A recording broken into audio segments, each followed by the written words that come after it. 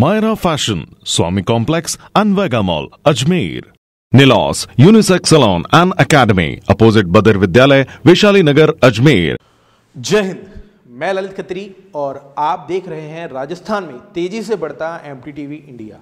और आज बात राजस्थान पुलिस की, जिसकी 70 साल बाद 2020 में वर्दी बदलने वाली है। जी हां, बदलते साल के साथ ही राजस्थान में पुलिसकर्मी भी नए अंदाज में नजर आने वाले हैं। राजस्थान सरकार पुलिसकर्मियों की वर्दी बदलने की तैयारी कर रही है। उसके बाद राजस्थान की पुलिस आपको नए क्लेवर में नजर आएगी।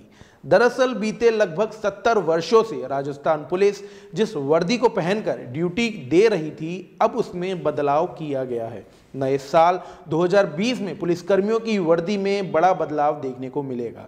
नए बदलाव के तहत राजस्थान पुलिस के सिपाही से लेकर निरीक्षक की वर्दी को बदला गया है। पुलिस मुख्यालय में हुई मीटिंग के बाद पुलिस महानिदेशक और अन्य अधिकारियों ने इसे हरी झंडी दे दी है।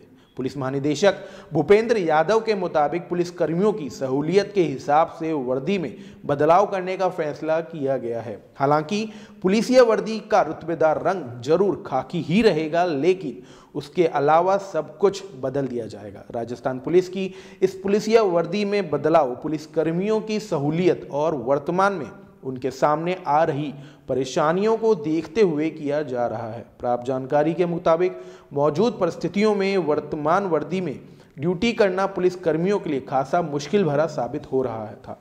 यही कारण है कि पुलिस मुख्यालय में ने इस विषय को बड़ी गंभीरता से लेते हुए वर्दी में बदलाव किया है और इस नई वर्दी में ड्यूटी करने में पुलिसकर्मियों को किसी तरह की कोई परेशानी नहीं होगी। वर्तमान में पुलिसकर्मियों को पूरे साल ऊनी कैप पहननी होती है। राजस्थान में ज़्यादातर समय गर्मी रहती है।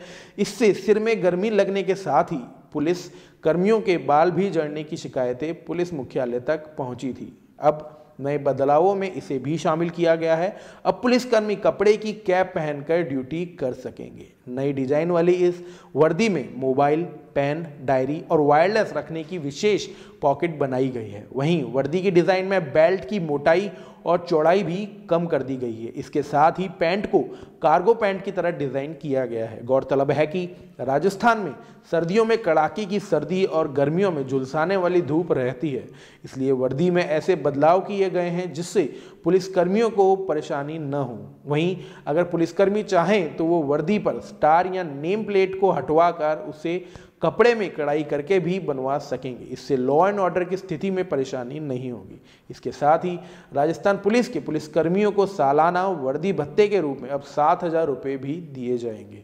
राजस्थान पुलिस के अधीनस्थ स्तर के अधिकारियों और कर्मचारियों की वर्दी में बदलाव के बाद अब पुलिस महानिदेशक डिप्टी से लेकर एडिशनल SP की वर्दी में भी बदलाव के लिए गृह विभाग को लिखेंगे। इसके बाद ऐसी उम्मीद है कि राजस्थान पुलिस के कर्मियों को ये नई वर्दी रास आएगी और उनके लिए ये नया क्लेवर मददगार साबित होगा। अगर आप ये वीडियो फेसबुक पर देख रहे हैं तो MTTV इंडिया के पेज को फॉलो करें और अगर आप ये वीडियो यूट्यूब पर देख रहे हैं तो वहाँ सब्सक्राइब करें। वीडियो जर्नलिस्ट राजवीर पवार के साथ मैं ललित खत्री, MTTV इंडिया।